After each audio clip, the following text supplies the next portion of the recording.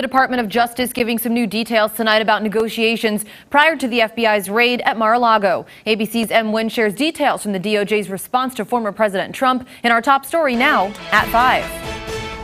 In a detailed 36-page filing, the Department of Justice suggesting Donald Trump and his legal team intentionally misled FBI agents and DOJ officials during their investigation into whether the former president improperly handled government records after leaving office. The filing, a response to a motion from Trump's lawyers for a special master to review the materials seized from his Mar-a-Lago estate. The DOJ saying in May a grand jury subpoena was issued for classified documents at Trump's estate, and that Trump's lawyers were even granted extra time to gather records. When FBI agents came to the resort in June, they were handed one envelope of classified documents, but one of Trump's lawyers barred them from searching any boxes in the storage closet. Not only did he not give them access at certain times, but they gave him extensions. That same day, two of Trump's lawyers certified in a sworn statement there was a diligent search and that all government records had been turned over.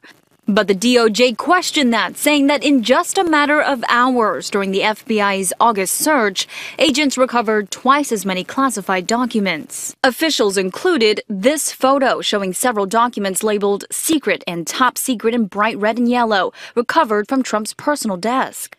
The DOJ alleging obstructive conduct occurred at Mar-a-Lago, claiming classified documents were likely concealed and removed from the storage closet by Trump's team. Trump today once again claiming without any evidence that he declassified any documents found at his Florida estate.